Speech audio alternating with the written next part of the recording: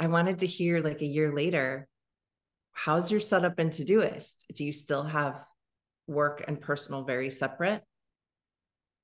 Yeah, I do have both separated, but my in tray is commingled. So in my in tray in Todoist, I don't worry about if it's work or personal. I just dump it in there.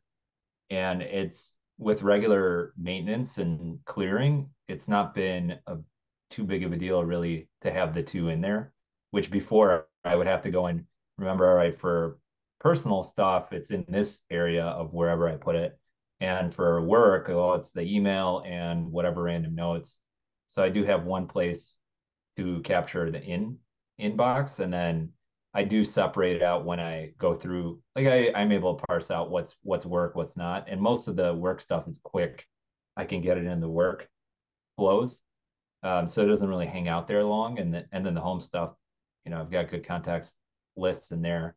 So both live in one app, which is nice. I don't know that I had that before, and I've seen it. Maybe I don't always intentionally go through everything, but I do notice that to-do items get knocked off. So there is something happening where organizing it this way, it doesn't get lost in the ether somewhere where I can't find it.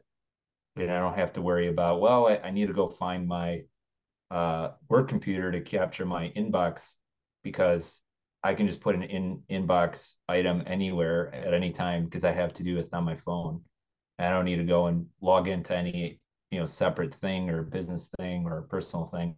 Even while I'm in the middle of a meeting at work, if I think of something that isn't work related, I can pop it into the inbox in Todoist and get it in the right spot. I know I'm going to check that. So that's definitely helped a ton.